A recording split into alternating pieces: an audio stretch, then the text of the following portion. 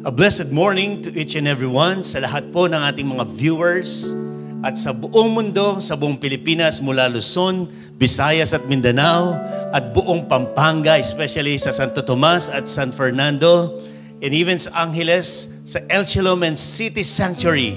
We are declaring a blessed morning to each and every one of you. By the way, I'm Pastor Junel Liwanag. At nagpapasalamat po ako sa Panginoon because today the presence of God is right here in this place. At alam niyo po ba that the very presence of God, ito'y dumadaloy sa bandwidth dyan sa internet. And it is flowing from this place down to your home. And the very presence of God will change our minds. Amen. So, this morning before I'm gonna pray, nais ko muna pong i-acknowledge lahat ng ating mga viewers. Okay? And I want to do a shout out right now. Sige po, I'm gonna check. Sino ba yung unang-una? Uy, all the way from Zambales. Welcome, Casey, Kevin Fonseca. Wow, Princess Joy Dimal. Kasama po si Aljon. Wow, ito po nauna, pangatlo, Pastora Rochela David. One of our faithful disciples sa church natin, ano po, the faithful one, tawag ko po sa kanya, Sister Reyna, dyan sa RP Palad. Uy, Robert Kizon, Tizon, I may say, okay? Melissa Gutierrez. You know, I want to acknowledge also the Taruk family, okay? You know why? Kasi alam ko po na ngayon nanonood sila lahat. And I'm very excited that something will happen in your life. Si Princess Joy Dimal, yes. Marlene Rivera. Weng Catanduanes, all the way from Lubao. Praise God. Okay, Ems. Of course, my mother, Pastora Melba. And my wife, Pastora Malu. Kapatid ko, si Pastora Jen. Daddy Pastor, God bless you. Shout out to you. Amen. Wow, Ian, Nicole Ann. Oy, Pastor Alwin Mara, God bless you, ah. Watch, tapusin mo ang message. This is important for all of us as pastors. Okay, Reynaldo Ledesma Pineda. Alright, Nino, God bless you. Clarissa Castro Dumandan. Praise God sa buhay po ninyo. Uy, Sister Marian Basilio Roas. Thank you for sharing. By the way, sa lahat po ng mga binabanggit ko ngayon, please share, okay, sa inyong mga timeline. Begin to like and begin to share. Okay, ganito pong gagawin natin before I'm gonna continue itong shout out natin. In the count of 3, lahat tayo magre-react, magla-like, okay, like and heart. Okay, are you ready? 1, 2, and 3. Come on, like. Yan, sige po, pindutin natin yan. Oh, I can see it. Oh, praise God. Thank you, Lord. Salamat po. Mahal ninyo at gustong-gusto nyo ang gawain ng Panginoon. Praise the Lord. Pwede yung palakpakan muna natin ang ating Panginoon sa lahat ng mga nag-like, nag-heart, at nag-react. Now, in the count of 3, this is very important because when you begin to share ang ating pong gawain sa ating pong, sa inyong kanya-kanyang mga timeline and you begin to target yung mga kaibigan ninyo, mga kakilala, kamag-anak, and you begin to share it sa mga messenger nila, you know what? You are making a difference. Why? Because the Word of God, hindi po ito masasayang. And when your relatives, your family, na-receive po nila yung share nyo yan, nakita nila sa timeline ninyo ang ginagawa ng Panginoon sa ating simbahan. Believe me, my friends, your family, your loved ones will be saved. So in the count of 3, are you ready? Okay, pwede bang iangat natin yung ating mga cellphones o yung ating mga computers kung saan nyo man isi-share yan? In the count of 3, okay? Lahat tayo mag-share sa timeline natin. Are you ready? El Shalom City Sanctuary, 3, 2, 1. Come on, begin to share it right now. Praise God. Thank you, Jesus. Thank you, Lord. Amen. Sige, continue sharing. Praise God. You know what? I want to acknowledge Sister Eileen Montemayor, Rosette Catanduanes, okay? Lemuel Santos, uy, Nikki Manyalak, Sister Shirley Pineda, all the way from RP Palad, uy, Nina Felipe. There you go, Renzo. God bless you. Kizzy, Angeline, Pineda, Maru, God bless you. Sino pa? Ang dami nila. Okay. Sino to? Jean, Patricia, Mangalus, Jasmine, Kamasura. Wow, praise God. Uy, Jonah, kumusta si Joshua dyan? Ha? Nanonood ba kayo? Amen. Okay. Colonel Vinluan, God bless you. Ano po? Shout out sa inyo, sa buong pamilya. Sister Connie Espinosa, John David Canlas. So yung mga Canlas family, God bless you. Amen. Jasmine. Ulit ko lang. Brother Jeffrey de Guzman. Praise God. Ian. Alright, praise God. Dire-diretso ito. Maglalampasan ko ng konti. Elaine Lozano. Praise the Lord. Lady Sharina Navarro. Sino pa po? Guy Puno. Okay, Angelica Taruk. Praise God. Darwin Calma. Pastor Rigton. Lahat ng Primary 12. Lahat po ng ating mga disciples sa El Shalom City Sanctuary. And you know what? This is a special day kasi birthday po ni Sister April ngayon. So, you know, it's a special day. Siya po ang ating nag-ooperate sa ating computer at nagpapalabas ng mga verses. Kaya kapag may maling verse, may maling labas doon, siya yon. Pero ngayon dahil birthday niya, purihin ng Panginoon, palalampasin natin yan. But anyway, it's a beautiful morning. Amen. I want everybody to stand up on your feet. Some of you, hindi ko po na shout out, but you know that our Father in heaven right now, ina-acknowledge niya ang pagdating mo, panunood mo, pag-i-engage at pag-i-involve mo sa kanyang gawain sa umagang ito. The mere fact that you shared it, you liked it, naglagay ka ng icon na heart, the Lord acknowledges that. Amen? So you know what? This morning, lift your hands as you're standing on your feet. Father, we bless you. We honor you because you are good. Maraming yugto. Paiba-iba ang panahon ng aming mga buhay. But there is one thing for sure, that in any season, in any phase of our lives, Jesus, you are with us. Lord, nakikita ko ang yung mga anak ngayon nakikinig. Litong-lito na sa mga yugto ng buhay. Mga pangyayari sa trabaho, and even, Lord, sa kanilang mga pamilya, and even in this time of pandemic, and in the future, there are many seasons that will happen. But God, you will never forsake us. You will never leave us. Kasama ka namin sa lahat ng panahon ng aming buhay. That's why this morning, God, we will receive your word with an open heart. And as we begin to receive it, something good is going to happen in our lives and with our family. That's why, God, we want to bless you and we want to honor you. In Jesus' name we pray. And everybody say, Amen. Praise the Lord. Amen. Maraming salamat po sa inyong lahat. And while you are standing up, I want to read the Word of God this morning. I want to go directly in the book of Joshua, chapter 5, verses 13 to 15. Okay? Pagbabasa po ako sa New King James Version. This is the story of Joshua when he met the angel of God. Okay? Ang sabi po ng 13 verse of Joshua 5, and it came to pass when Joshua was by Jericho, that he lifted his eyes and looked. I love this word, lifted his eyes. Because today we are going to lift our eyes to Jesus, the author and the finisher of our faith. Dapat lagi tayong nakatingin sa Panginoon. And behold, a man stood opposite him with his word drawn in his hand. Ang sabi dito, and Joshua went to him and said to him, are you for us or for our adversaries? In verse 14, ito po ang sagot. So he said, no. But as a commander of the army of the Lord, I have now come. So in other words, yung kausap niya dito is the commander of the army of the Lord. It's the type of our Lord Jesus Christ. And the Bible says, and Joshua fell on his face to the earth and worship, and said to him, what does my Lord say to his servant? Biglang nagpakumbaba ang commander ng bansang Israel sa commander ng army ni Lord.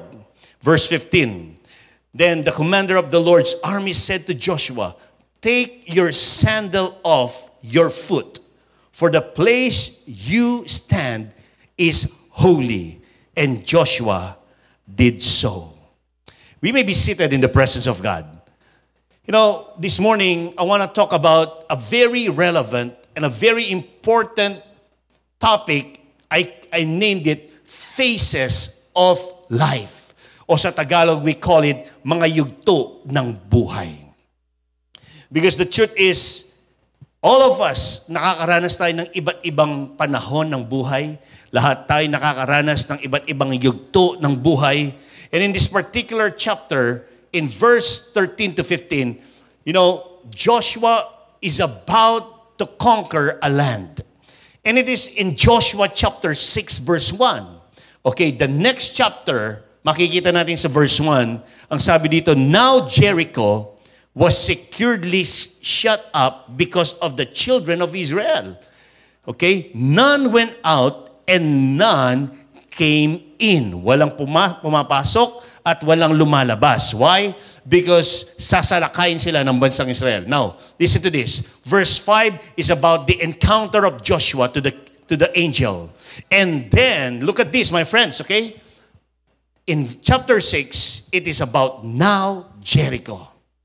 So mula sa wilderness, papasok sila doon sa Jericho, which is the entry point of the promised land.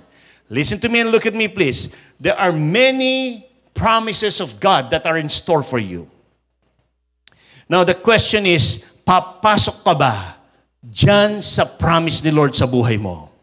You have to understand, my friends, that there are many phases in the journey of Israel.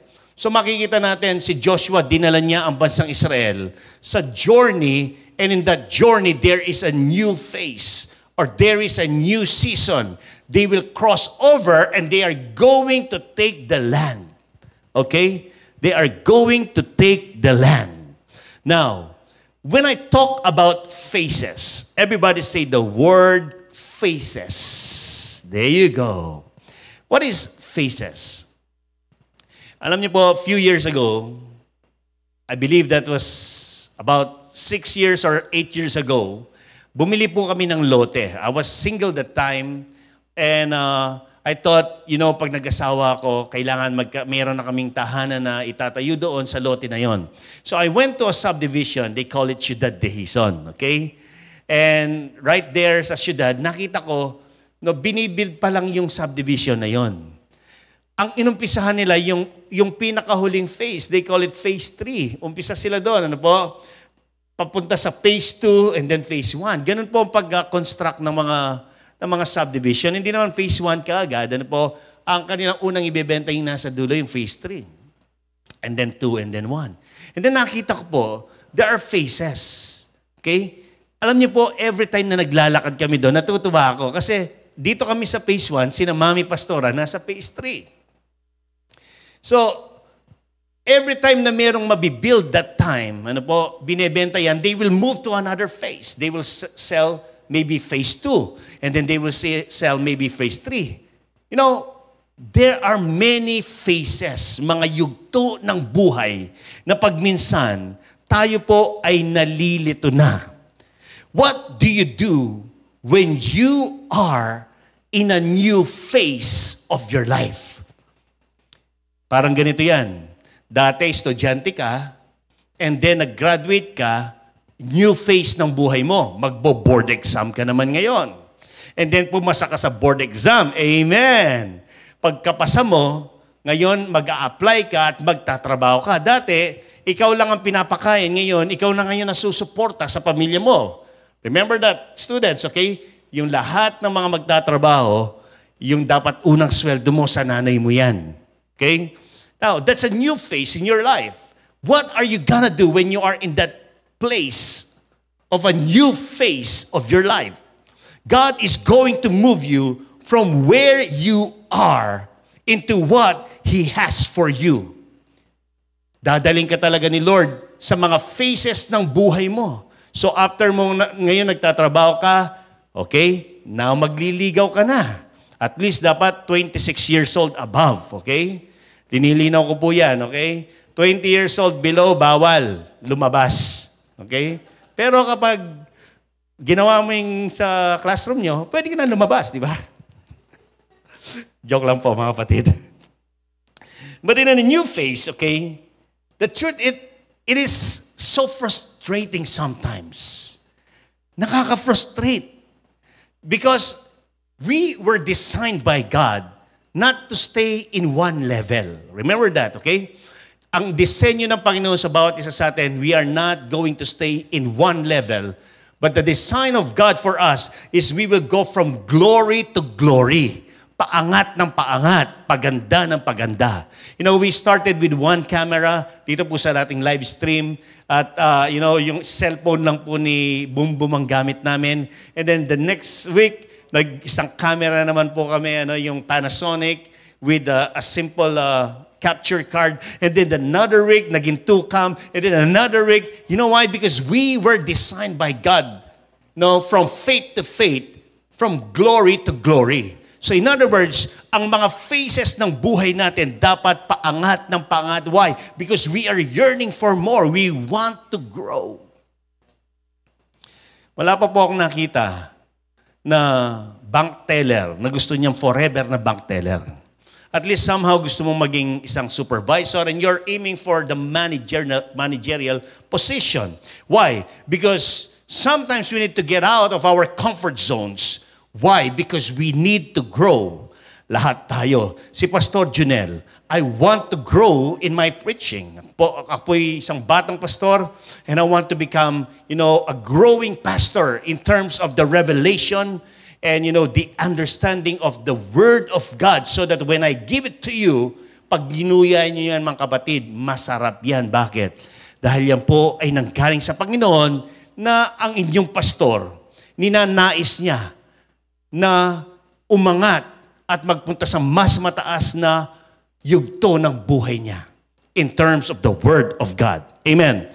Sino dito yung nangangailangan ng breakthrough? In the face of your life.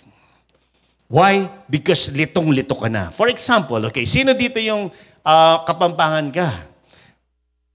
Sa 2 araw, okay, from ECQ, naging MECQ tayo, di ba? Wow, praise God. Okay na rin yun. Alam niyo po, okay ako sa MECQ because I need to protect my family, our church. Mas maganda talaga. Then suddenly, sinabi nila GCQ. So lahat, ano ba talaga? MECQ o GCQ? So nagulo na. Okay? Kasi mga yugto ng pandemic ito. These are the phases of this pandemic. And nung dineclare na GCQ na tayo o General Community Quarantine, natulog na tayo. Paggising natin, MECQ na naman, di ba? Sabi ko, okay na, kahit na ECQ, MECQ, GCQ, basta may barbecue. Mas masarap yun, mga kapatid. So, you know what? It doesn't matter anymore today if it's GCQ, MECQ, ECQ, okay? Barbecue, lahat na yan, mga kapatid, okay na yan. What's important is we need to thank God that we are healthy. We need to thank God that our family are protected by the precious blood of Jesus. Amen po ba tayo doon? Sino dito yung na-frustrate ka?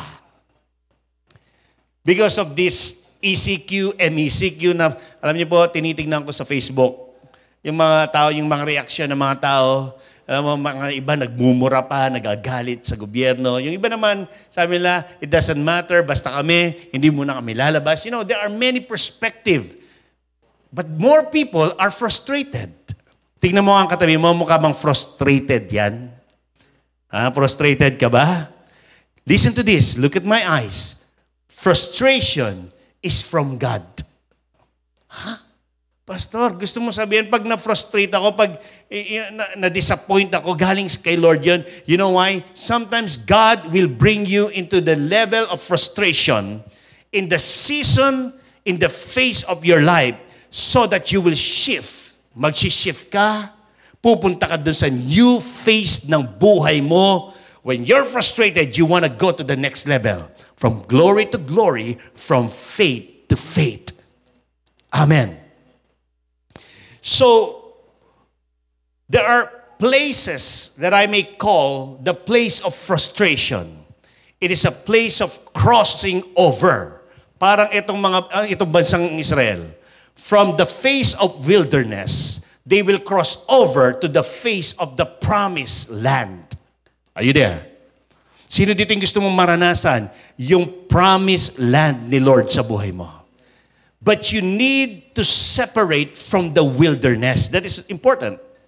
You need to separate from the wilderness and you need to separate from this struggle of life. There will come a time na itong wilderness natin to, itong pandemya na ito, itong nangyayaring problema sa atin ngayon, this will come to pass. It will definitely finish, okay? Because the truth is, this pandemic is temporary. Parang wilderness lang yan. But the promises of God are permanent.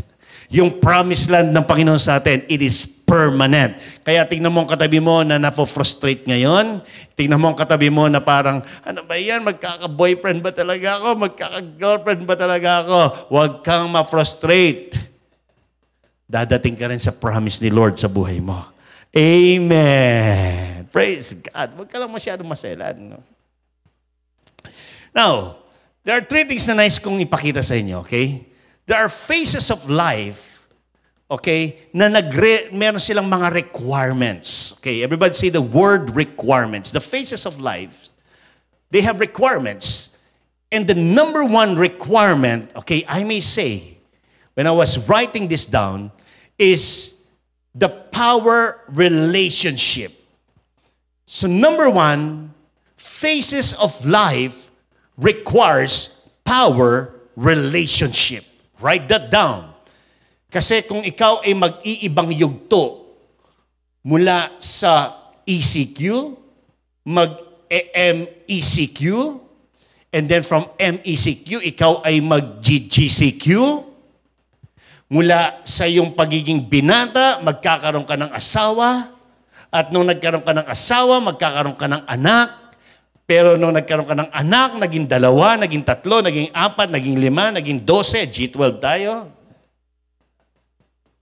Mga yugto ng buhay yan.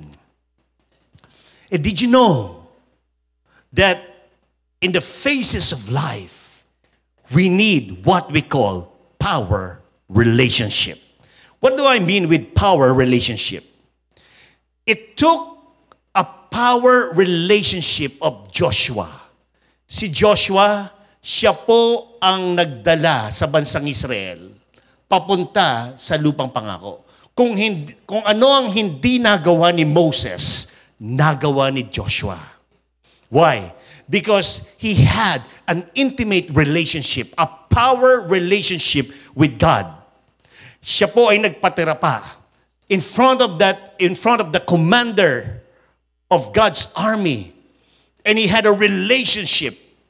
That's why you can never go to your promised land unless you have a power relationship with God. That's why I want you to see this. Etong si Joshua, dinala ang bansang Israel saan? Sa lupang pangako. Sino ang nag-lead sa kanila? Si Joshua. Sino ang merong relasyon kay Lord na napakalalim? Si Joshua. Israel will never get to the promise of God over that nation without Joshua, na merong tinatawag na mas malalim at makapangyarihang relasyon sa ating Diyos. Are you there? And listen to this and look into my eyes. Alam mo ba, that Joshua is the typology of our Lord Jesus Christ.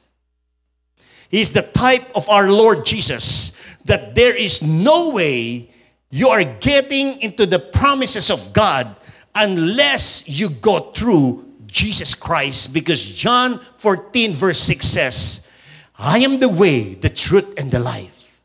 No man comes to the Father except by Jesus. Jesus, he had a power relationship with the Father and the Holy Spirit. They are the Trinity. Kaya nga po, napaka-importante na maintindihan natin that when you have a Joshua in your life, pwedeng ma-unlock lahat ng mga magagandang bagay sa buhay mo. That's why you need to be with the right people. Amen? Tingnan mo ang katabi mo. Yan ba yung tamang tao na kasama mo? Are you there?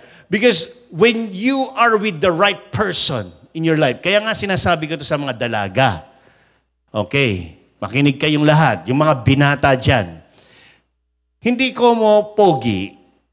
Okay? May presence of God yan. Okay? Hindi ko mo may pera. Pero yan ang pipiliin mo. Kailangan piliin mo yung right person. Hindi mo kailangan ng perfect person because there's no such thing. Hindi mo kailangan ng excellent person. You need the right person. And that right person has a power relationship with God. Look into my eyes, si Junel. Hindi po ako perpekto. Wala akong pera noon. Okay? Pero sabi ni Pastor Malu, you are the right person to me. You may not be perfect. You may not be the excellent person. But you are right for me. Alam niyo po, when the two of us, we joined together, dumaloy po yung anointing sa buhay namin. That's why it's important that you recognize your Joshua. You recognize your Joshua. You know why? Because without Joshua, Israel will never get into the new phase. Yung Israel, they will never get into the new phase of their nation. Hindi sila makakarating doon sa promises ni Lord, doon sa promised land. They will never be able to break through, okay, sa walls of Jericho. But listen to me, because of a power relationship, you can enter into the promises of God. Kaya mga kapatid, we cannot earn it. We do not deserve it. It only comes through Jesus Christ, to the blood and to the cross, to the resurrection, and to the name of our Lord Jesus Christ, that we can enter into the promises of God in our lives. Everybody say amen to that. You know what? Power relationship matters.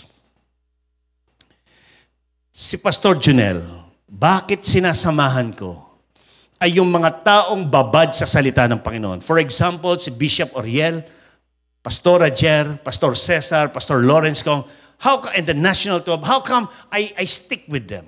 You know why? Because I know they have a power relationship with God. And they can bring me to a place I've never been before. Alam niyo po si Bishop Oriel, pinupuri ko ang Panginoon sa buhay niya. Because he brought me to places that I've never been and I've never seen all my life. Ako po'y galing sa Amerika, pero nandahil sa Joshua ng aking buhay, nakarating ako sa mga lugar na hindi ko pa napuntahan because of my leader. That's why, my friends, be connected with your leader. Not only with Jesus Christ, of course, is number one, but also be connected with the authority that God has given you. So, be connected with Jesus and be connected with the leadership that God has put in your life. Amen po ba tayo doon? Then, you can enter the promises of God in your life. Amen. Samahan mo, Pastor Randy, yung mga powerful, anointed na tao. Samahan mo, Sister Gia, yung mga taong merong touch of God. Yung mga taong merong dream at merong pong vision. Samahan mo yung mga nagdi-disciple. Kapag ayaw nila sa discipleship, kaibigan mo pa rin yan. Pero wag mong sasamahan. Bakit? Mahahawa ka. Because when you are with people who has dreams and visions, okay, you will have a dream. So, ano yung point ko dito? If you do not have a dream, get around with somebody who is dreaming. Amen. Alam niyo po yung aking mga leader, si Bishop at si Pastora Jer. Meron silang pangarap at meron silang panaginip na ang bansang Pilipinas, I may say, at bawat Pilipino ay mababago at makakakilala sa Panginoong Jesucristo. And listen to me, when you are with these people, God will use them to spark something inside of you. And listen to this, when a new move, a new phase of life of God is about to happen in your life, either you will ignore it or you will make friends with it. Para sa akin, kapag merong new move si Lord, kapag merong crossing over, kapag merong new phase, I will make friends with it. Kung sinabi nilang from ECQ, MECQ, I will make friends with MECQ. Hindi ko pipilit yung GCQ. Amen. So, did you know that God, whenever He brings you to one place to another place, from another place to a new place, laging pinapalitan ni Lord yung diet mo. Sino diting handang mag-diet ngayong panahon na ito? Woohoo! So, tignan natin yung diet ng bansang Israel, okay? Because when God brings you to a new place, God constantly changes your diet. Now, look at me. Alam niyo ba, mga kapatid, na ang ating Diyos ay Diyos ng pagbabago, ngunit hindi siya nagbabago. Our God is a God of change, but He never changes. So, if you are a Filipino, if you are a Christian, adopt changes sa buhay natin. Alam niyo po ba na ang bansang Israel, 3 beses nagpalit ng diet? So, puntahan natin yung phase 1 ng diet nila, okay? Ang phase 1 ng diet nila is about the food of bondage. We call it the food of bondage. Ano yung food of bondage na yun?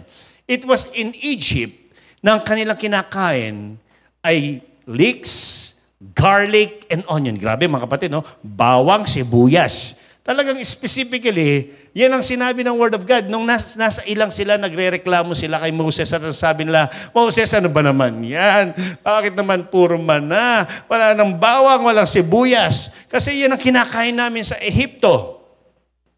Listen, sometimes, God will change yung bawang na yan sa buhay mo at yung sibuyas na yan. Bakit? Nangangamoy na ang bibig mo.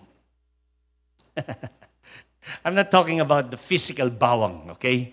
What I'm talking about right now is, siguro alam niyo naman, di ba, na kapag kumain ka ng maraming bawang, kumain ka ng maraming sibuyas, pag kinausap kita, hello, alam niyo, hindi pa ako linilay hands, may slain na ako sa hininga mo. But, you know, what I'm talking here is a spiritual bawang. We call it a spiritual garlic and onion. Listen, I can tell you what is your diet in life. And I can tell you by what you are consuming. Ano ba yung kinakain mo? Maybe ang kinakain mo ay offenses. Ang kinakain mo ay bitterness, unbelief, doubt, fear, worry, and depression. Yung ini-input mo sa buhay mo, puro inis, galit, MECQ, GCQ, lahat nagagalit ka, post ka ng post sa Instagram or maybe sa Facebook, walang sap, walang ayuda, ano ba naman, walang relief, talagang walang darating. You know why? Because you feed yourself with negative things. Kapag kung ano ang iyong kinakain, yun ang lalabas na amoy sa bibig mo. Can you hear me? Kaya yung masyadong mga marereklamo, hindi po ako natutuwa dyan. Yung mga nasa Facebook, post ka ng post na alam niyo po, yung SAP namin, ganito po, yung pong ayuda, wala po. Kapatid, kaya ganyan ang nangyayari sa buhay mo. Because they smell the stink from your life. Are you there? Listen, si Pastor Junel, I was in Egypt for 14 years. And whenever I go to Pampanga, I remember, dahil nandiyan po ako sa kamunduhan noon, you know, ibang-iba ako.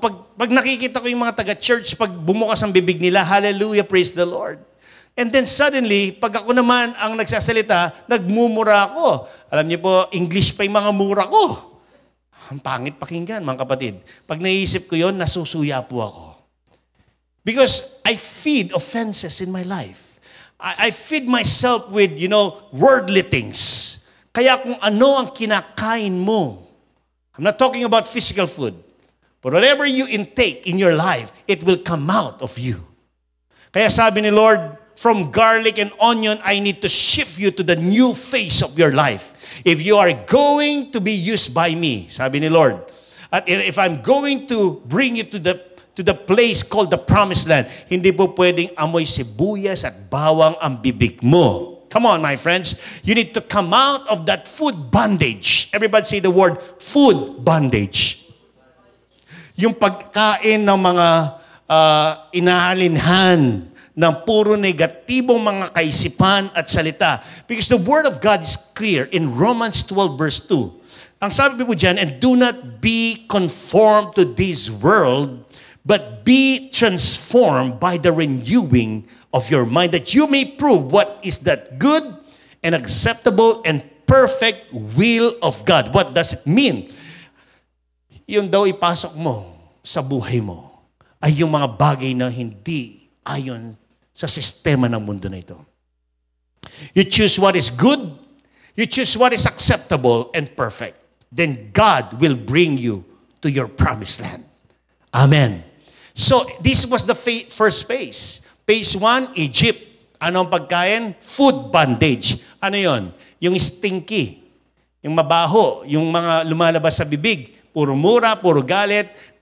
Yung ang tawag mo sa Kapampangan, ang tawag mo sa asawa mo, matuwang mabulok, bako na akin. Yung mga ganon, di ba? Lagi pong ginagawang joke yun kasi hindi ko naririnig yun sa daddy at mami ko. Ang nanay at tatay ko po, very loving to each other. You know why? Because they came out of Egypt. And then the next phase was wilderness. In the wilderness, there is something called the manna. So sa phase 2, okay, I'm gonna show you 3 phases or 3 diets ng bansang Israel. Sa first phase, yung bondage food, and then dito naman is they call it manna, which means what is it? Ano ba tong manna na to? Did you know that the manna is the bread of uncertainty? Okay? It's the bread of uncertainty. It is a bread that sustains, okay, while you are in the wilderness of your life. While you are wandering, yung hindi mo alam kung anong gagawin mo. Yung hindi mo alam kung anong mangyayari sa'yo ngayon. Yung wala ka ng pera, wala ng, nagkasakit pa ang pamilya mo. You are in the situation that you don't know where to go, but there is a manna from heaven that will sustain you, but you don't know what it is. Kasi yung mana, pwedeng maging adobo yan, maging kari-kari yan, di ba? Maging yung mana, okay? Yan po ay pwedeng kahit ano, but they don't know what is it. Alam niyo po ba, I was in that situation of my life. After the world, okay, after Egypt ng buhay ko, which is 14 years, I spent 5 years in Texas, sa Amerika.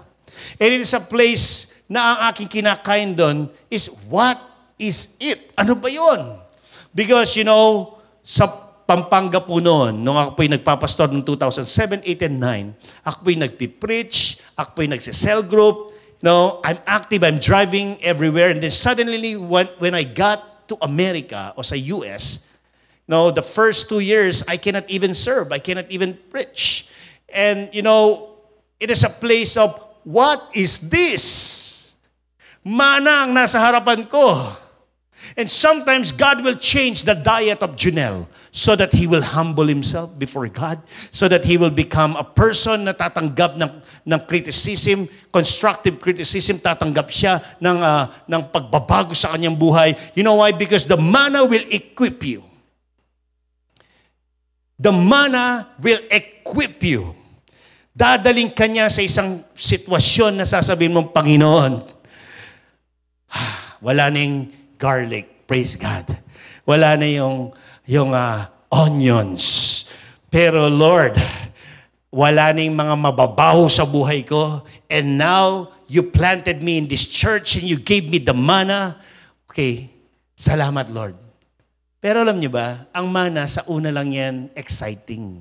Yan. Parang yung ngayon, nanood ka, at masaya ka. Wow! Yung City Sanctuary El Shalom nasa YouTube na. Wow! Nasa FB na. Praise God! Nanonood ka first week, second week, third week, fourth week, wala ka na. Or fourth week, 5 minutes ka lang nanood. Tapos hindi mo na tinapos. Fifth week, 1 minute ka na lang nanood. Sixth week, you were nowhere to found. You were nowhere.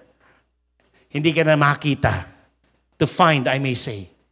Now, dapat kapag tinanggap mo yung phase 2 o yung mana ng buhay mo, wag kang magreklamo, Huwag mong sabihin, ano ba yung water baptism na yan? Ba yung vision na yan? Hindi ko maintindihan. Ano ba yung Holy Spirit?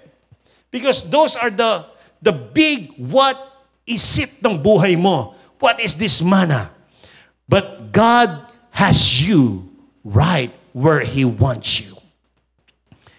Dinala ka ni Lord sa place of wilderness. Dinala ako ni Lord dun sa Texas, McAllen, Texas, because that is where He wants me to be formed. That is the training place. That is the preparation of Junel. And now, Pastor Junel. Amen. Hallelujah. Then comes phase 3. Yung phase 3 ng bansang Israel, they are about to enter, the promised land. Suddenly, the manna stopped. Nawala ning manna. Remember, God will constantly change your diet and my diet. So dito biglang nawala yung manna and para sa mga Israelita, yung komportable na sila na paggising nila, may pagkain, di ba? Paggising mo, mayroong dun sa yung monoblock, mayroong bigas, di ba? Dun sa monoblock mo, mayroong kang pagkain dun. Tapos may kakatok, okay? Magbibigay sila ng ayuda, magbibigay sila ng sap. Yan yung mga panahon na may mana ka. Okay? But listen to this. There will come a time in your life, after the ECQ, MECQ, GCQ, that we need to go to our next phase. We call it, eat whatever you sow. Kainin mo kung ano ang iyong itinanim. Are you there? So si Pastor Junel, after 5 years po sa Amerika, lahat ng aking preparation na ginawa ni Lord sa akin, ito po ay akin ng ginamit. And when I got here in the Philippines in 2013, I started planting, sowing, non-stop. Alam niyo po yung tanging pera namin noon, I remember, hindi ko po ito pinagmamalaki, but I just want to thank God that I was able to do it. Yung amin pong dinalang pera ni Pastora Luke, ito po'y ginamit namin sa gawain ng Panginoon. We planted. And when we planted, we reap a harvest of plenty. Amen. Sometimes, you need to understand the power of the fruit of the ground. In the phase 3 of your life, you need to do something. Nung bata ka, sinusubuan ka. Nung ikaw ay nagbinata, ikaw nang kumakain, pero nakikikain ka pa sa nanay mo. Nung ikaw ay nagkatrabaho, ikaw na ngayon ang magbibigay sa nanay mo. Are you following, my friends? God changed the diet of the nation Israel. You know why? Because He wants them to become groundbreaker. Everybody say the word groundbreaker. Anong gusto sabihin nito? You need to toil the ground. You need to break the ground. You need to sow. It's time. Panahon na para ikaw at ako magtatanim tayo. Because kung anong tinanim mo ngayon, yun ang kakainin mo bukas. Amen po ba tayo doon? This is my declaration that every El Shalom and City Sanctuary disciple will become a groundbreaker. Because whatever you are willing to sow, it is what you will eat. Parang ganito yun mga kapatid. Sa ating buhay Kristiyano, there will come a time na tapos na yung kinoconsolidate ka. Tapos na yung ikaw yung lagi nilang, kumusta ka na, binibigyan ka pa ng pang-load, ikaw yung sinusundo. This is the time na yung Christian life mo, your Christian walk is not up to God anymore. It's up to you. Kung paano mo gagambulin, i-cultivate yung buhay mo, yung itinanim mo, ginambol mo, yan ay tinubigan mo, and then one day, yung relationship mo kay Lord, hindi na magiging isang simpleng relationship. So from faith to faith, that's why it demands faith now. Everybody say the word faith now. Sa panahon na nasa MECQ tayo, papunta sa GCQ, at anumang pong mga transitions, anumang pong crossing over, anumang pong mga tinatawag nating phases na paparating, we need what we call faith now. Why? Because your comfortable level in the new phase of your life must be challenged. China-challenge ng Panginoon ng bawat isa sa atin. Komportable ka. Oo. Pero hanggang komportable ka sa mana, phase 1, phase 2, hindi mo mararanasan yung fruitfulness ng buhay mo. Because your fruitfulness is linked to your discomfort zone. Did you hear me?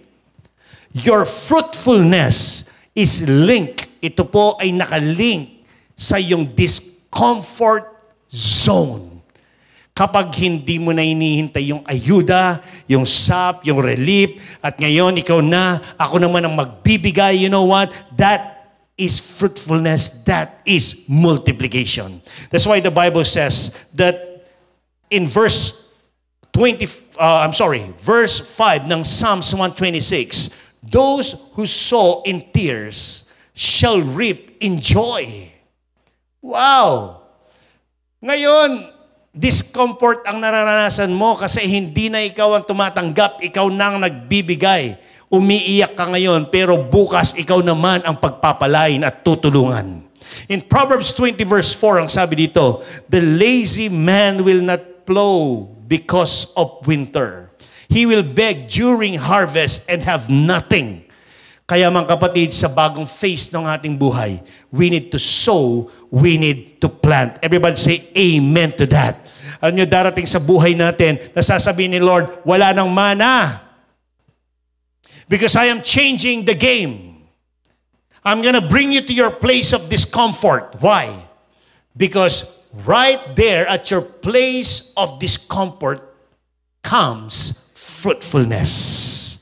Ang tawag ko po dun sa tutubo at ang tawag ko dun sa ating ipoplow, isosow, iririp, ito pong ating kukunin na ito na mga bunga. I call them the food of freedom. Everybody say, food of freedom. Amen. Praise God. So in other words, as you start planting today, tomorrow you will become fruitful. Amen. So, another phase sa buhay po ni Joshua. Okay, iiwanan ko muna po yung mga phases. Alam niyo po si Pastor Junel, ngayon po nasa Pilipinas na ako. I am reaping a harvest of plenty. Mga kaluluwa sa buhay po naming pamilya. You know, from Egypt, dinala ako ni Lord sa wilderness. That's okay in Texas. But then God brought me to my Canaan. It is a place of conquest in my life. It is a place of fruitfulness. And I am declaring in the name of Jesus, kung nalito-lito ka sa mga phases ng buhay mo ngayong panahon na ito, God will bring you into the promises that He has for you. And with those promises, you will become fruitful. Come on, receive it in your heart. And you will multiply.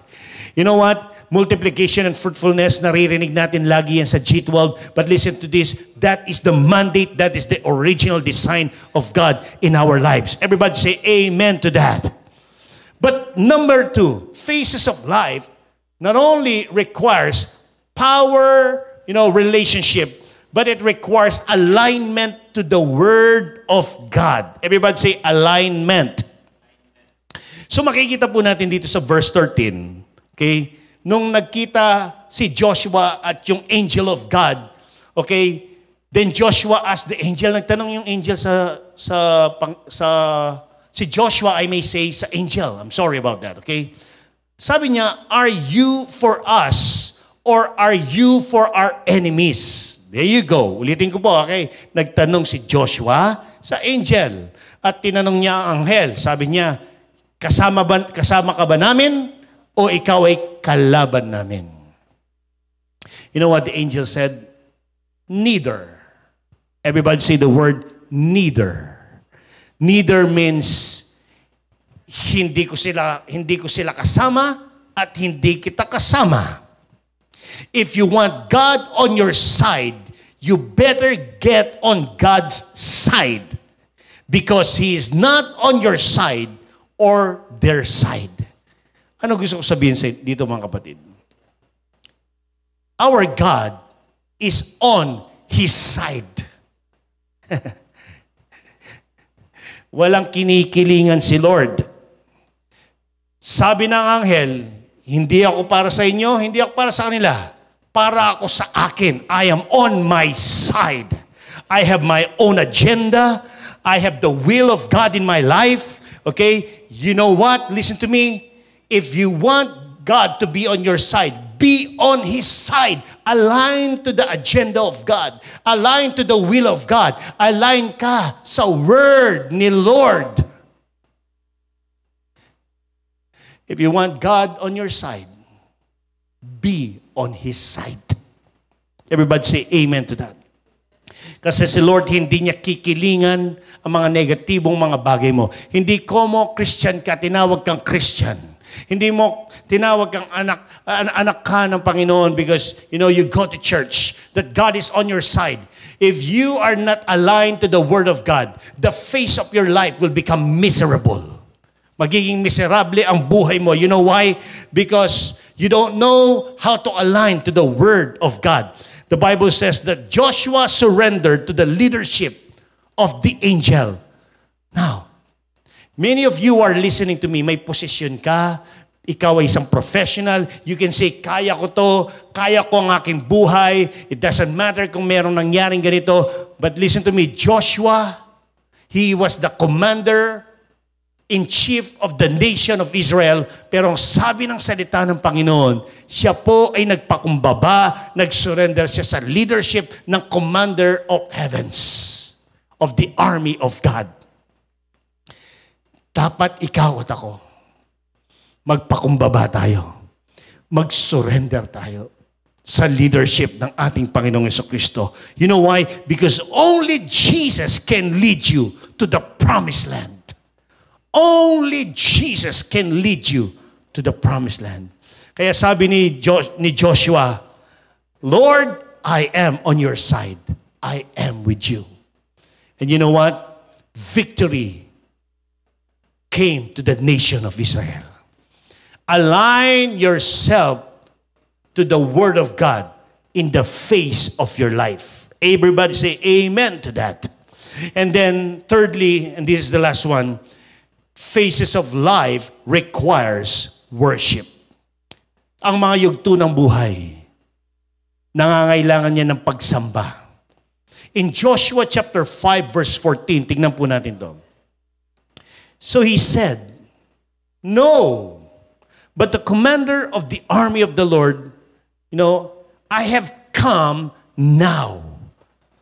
And the Bible says, Joshua fell on his face to the earth and worship. Ano daw ang ginawa ni Joshua?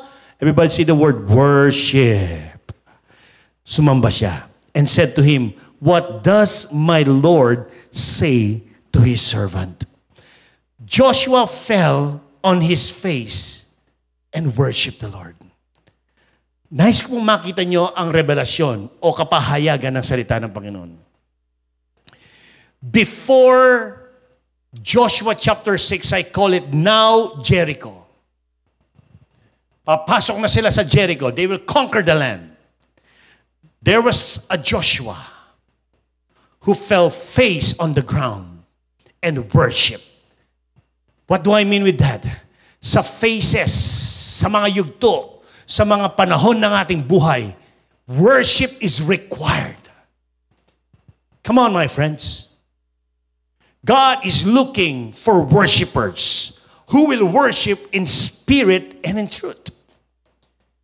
Now, ang sabi po ng anghel kay Joshua, take off your shoes and stay a while.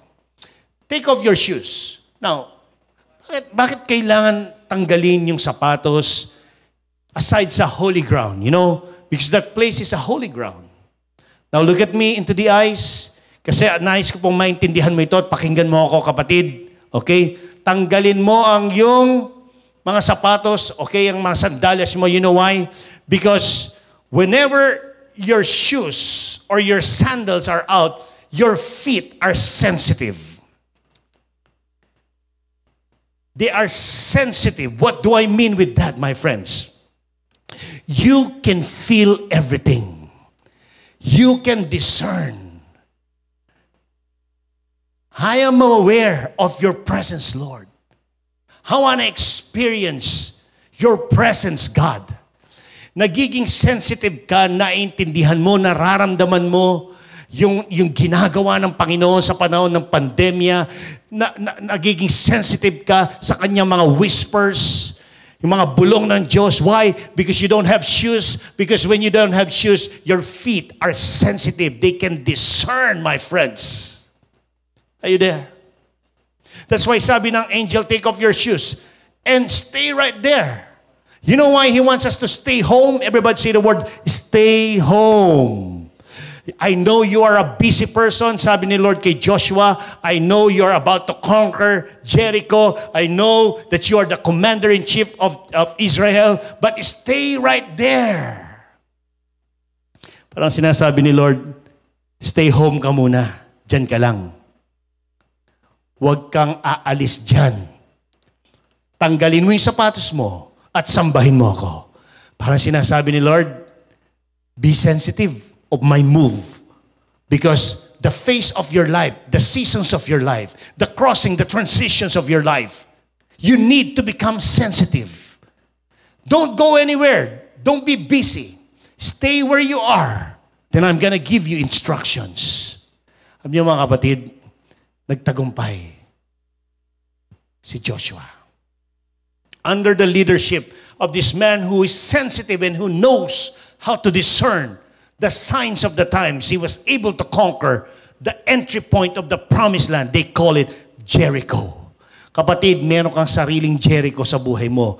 Bibigyan ka ni Lord ng breakthrough at papasukan mo ang promotion mo, papasukan mo yung love life na yan na ibibigay ni Lord sa iyo, that godly marriage, papasukan mo yung lahat ng pangangailangan ng buhay mo, ipoprovide ni Lord.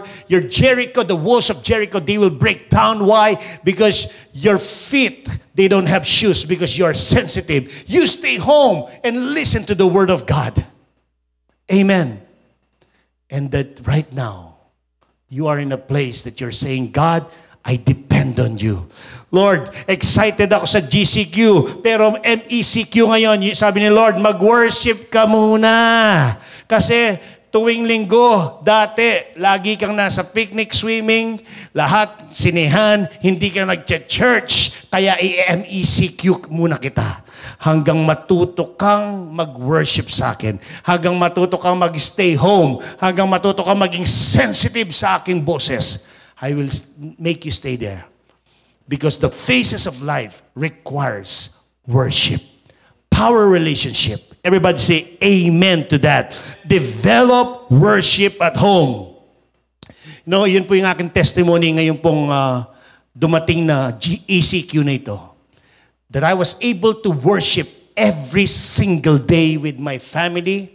On a Friday with mom and dad, si Jaser and even si Pastora Jen, we have our worship time, you know, every single day. Alam niyo po, merong listahan si Destiny Janelle ng mga inaawit naming mga kanta.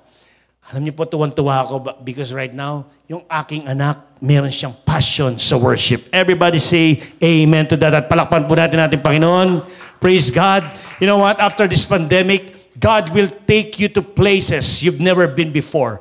Why? Because you learn how to worship at home and you learn how to discern the signs of the times because your ears are open.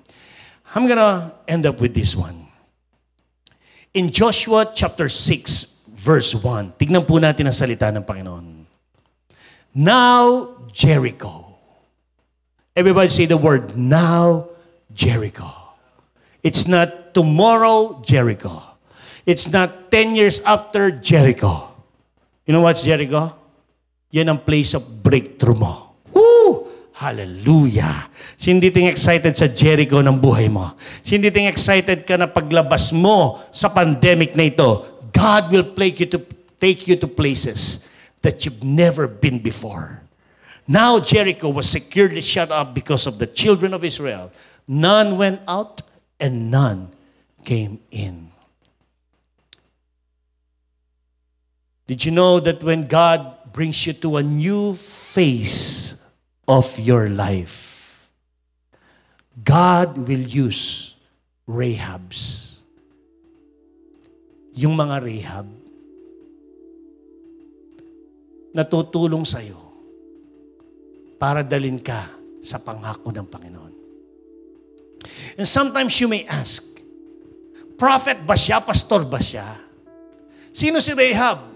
Siya ba ay isang evangelist? Siya ba isang, mayaman na tao? No. He's not a prophet.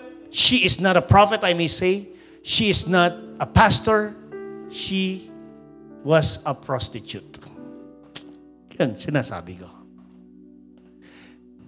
Gagamit si Lord na mga taong hindi mo inaasahan na magdadala sa iyo sa promises ni Lord. But you need to be sensitive. That's why take off your shoes. Be sensitive because you can feel the presence of God. Because you can hear the voice of the Lord. Be sensitive, my friends.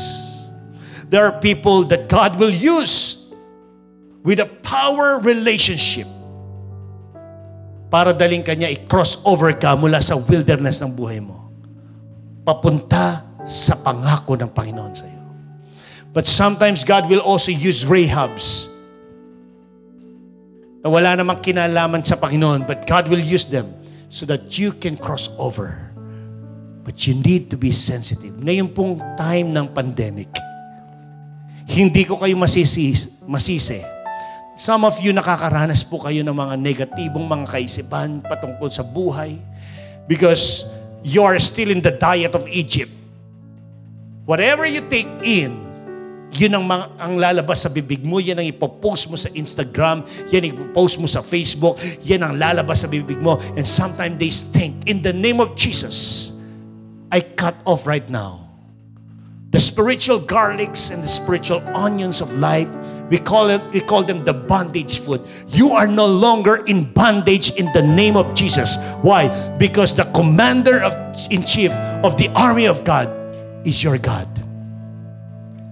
Sa lahat ng mga sa unang pagkakataon ngayong oras na ito, kayo po ay nanood ng ganitong klaseng mensahe. Sabi ng ating Panginoong Jesucristo that I am the way, the truth, and the life. John 14 verse 6. No one comes to the Father except by me. Sabi ni Jesucristo. If you want to go from one phase to another phase, you need the Lord Jesus Christ.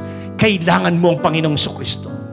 I was in the phase of my 14 years ng aking buhay sa mundo. But listen to me, my friends. Nung ako po'y nakakilala sa ating Panginoong Jesucristo, yung dating drug addict, wasak na buhay na si Junel, laos na model, muling pinanumbalik ng Panginoon. First, He redeemed me, and then He renewed my mind. And then pinanumbalik niya, He restored everything that the enemy has stolen my life. Pwede po bang tumayo tayong lahat ngayon? Right at your home and wherever you are, I want you to raise your hand to Jesus. Yung lahat ng mga gustong tumanggap kay Yesu Cristo bilang tagapagligtas at Diyos ng kanilang buhay. Nais ko pong sumunod ka sa panalangin na ito. Just raise your hand to the Lord. Huwag kang mahihiya sa katabi mo kasi walang nakakahiya na ikaw ay tatanggap kay Yesu Cristo. Now, sabay-sabay po natin sabihin to. Panginoong Yesu Cristo, tinatanggap ko na ako'y isang makasalanan. Sa umagang ito, patawarin mo ko sa lahat ng aking pagkakasala. Binubuksan ko ang pintuan ng aking puso. Jesus, pumasok ka sa aking buhay. Maghari ka. At sa araw na ito, ikaw na ang tagapagligtas at Diyos ng aking buhay. Ito po ang aking panalangin sa pangalan ni Jesus. Amen and amen. Now, everybody who's listening right now to this streaming, I want you to open your mouth. I want the music to come up right now. I want everybody who's tuned in to this message, I want you to begin to praise Him. Get a praise leap right now in your mouth and begin to worship Him. Take off your sandals. Take off your shoes. Worship me, sabi po ng anghel. Worship the Lord right now. Right where you are. Begin to tell Him, hallelujah. Hallelujah. Hallelujah. Come on, everybody in this place, worship God. Bless Him right now. Bless Him right now. Tell Him that you love Him. Tell Him that you worship Him. Sinasamba kita, Panginoon. Hallelujah. Hallelujah. Sige po, sambahin natin si Lord right now. And hallelujah. Lift your hands to the Lord. Worship Him. This is your place of a new phase of your life. Kung ikaw ay nagta-transition mula dito sa ECQ, MECQ, GCQ, from your life to this place, from the wilderness right here at the place they call it the Promised Land, you need to worship because the phases of life requires worship. Come on, hallelujah. Hallelujah. Say hallelujah. Lord, I sing to you. And I'll I sing to you, Lord, a hymn of love for your faithfulness. For your faithfulness. Thank you, Jesus. Thank you for your faithfulness. I'm carried in everlasting arms. You'll never let me go. And I'll sing to you, Lord. Come on, lift your voices. A hymn of love for your faithfulness. You are faithful, Lord. To me. I'm carried in. I'm carried in everlasting arms. You never let me go through it all. Now, every person in this place right now, and every person who are tuned into this live streaming, I want you to lift your hands. Continually lift your hands to Jesus. Ano mang yugto ng buhay mo, ano mang panahon na kung saan ikaw ay nafo-frustrate, nawawalan ka ng gana sa mga pangyayari. Let me tell you, if you will worship, if you will follow a person with a powerful relationship with God, if you will begin to tell God, Lord, I'm going to shift from one phase to another phase, I want to tell you, and I want to guarantee right now, if you are sensitive and you can discern the signs of the times, and if you can hear the whispers of God, because right now you got this message, natanggap mo itong mensahe nito, the Lord will never leave you, and He will never abandon you. Kasama natin ang Panginoon sa lahat ng yugto ng ating buhay. And believe me, my friends, from Egypt to the wilderness, God will bring you to the Promised Land. The promise of God is yours. Claim it right now. Yes, Lord, we receive all the promises. We receive, Lord, that this pandemic will be over. Come on, receive it right now. We receive for a vaccine. We receive, Lord, for healing upon our family. Come on, begin to receive right now. Lord, we receive for financial breakthrough. Lord, we receive for a power relationship between husband and wife and our children. God, we receive it because today, God, worship is present. A power relationship is present.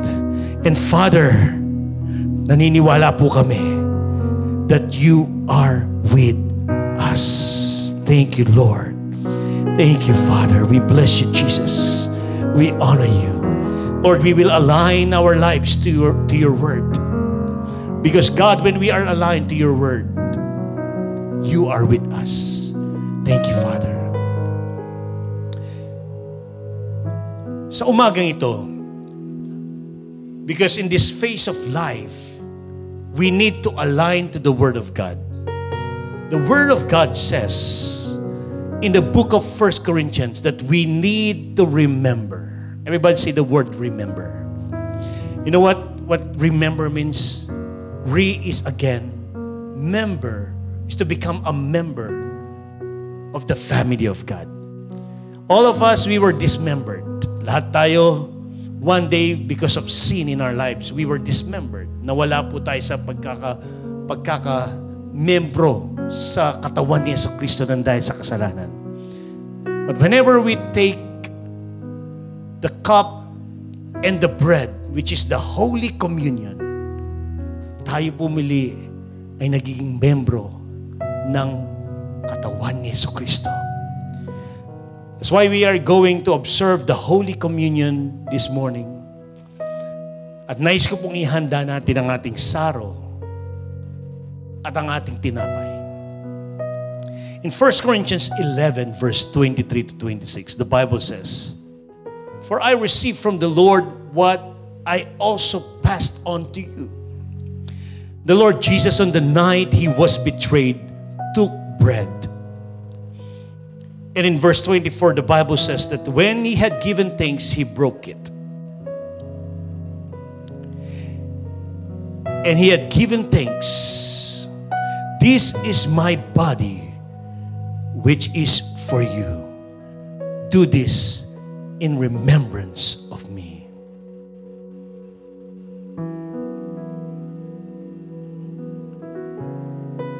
In the same way, after supper, He took the cup, saying, "This cup is the new covenant in my blood. Do this, and whenever you drink it, do it in remembrance of me." Whenever you eat of this bread and drink this cup, you proclaim the Lord's death until He comes. Habang pong piniprepare nyo and you're distributing the bread and the wine, I just want to give you some insights. In the book of Leviticus 17, makikita po natin that the life of the flesh is in the blood. Itong katawan na ito, ang kanyang buhay ay nasa dugo. That's why we can never separate the flesh, which is the bread, from the blood. We need the precious blood of Jesus Christ in our lives so that our flesh will have life. Through the precious blood of Jesus, we can receive an eternal life. Kaya walang kahit isa sa atin ang pupunta sa impyerno. Lahat tayo mabubuhay. Because when you begin to remember the precious blood of Jesus and His body that was bruised, we are being remembered to the body of Christ. Itaas po natin ang tinapay sa oras na ito. I want to read again that verse. "And when He had given thanks, He broke it and said, 'This is my body, which is for you. Do it in remembrance of me.'" Sabay-sabay po tayong kumain sa oras na ito.